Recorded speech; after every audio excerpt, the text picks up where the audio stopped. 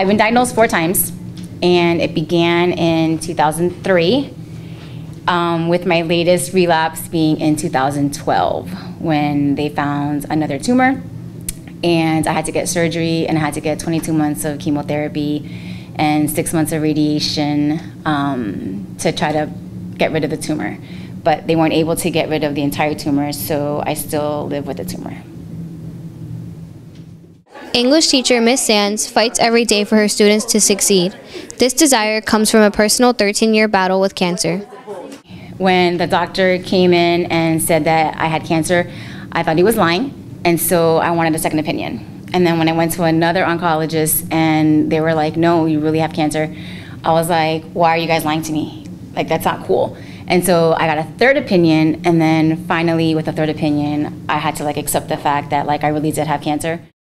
After being diagnosed, her perspective on life changed significantly. She now looks at things from a more optimistic view.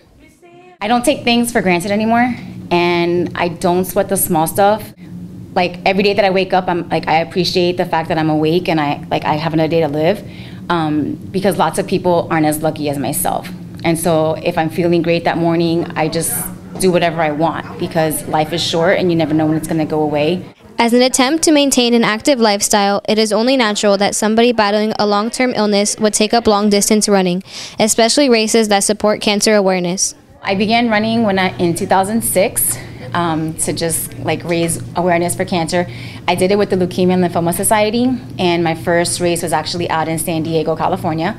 Just because you have cancer doesn't mean the world is going to end. You can still live your life, you can still have a good time, you can still just be you, but it's how you live your life, it's how you view your life that makes the difference. And I think that if nothing else, I want people to know that there is life beyond your diagnosis, and there's so much to be to happy about and thankful for, and just live your life and smile. And it's like my doctor says, it's mind over matter. The more you think that you're going to make it and the more positive you are, then the chances of you surviving are a lot higher.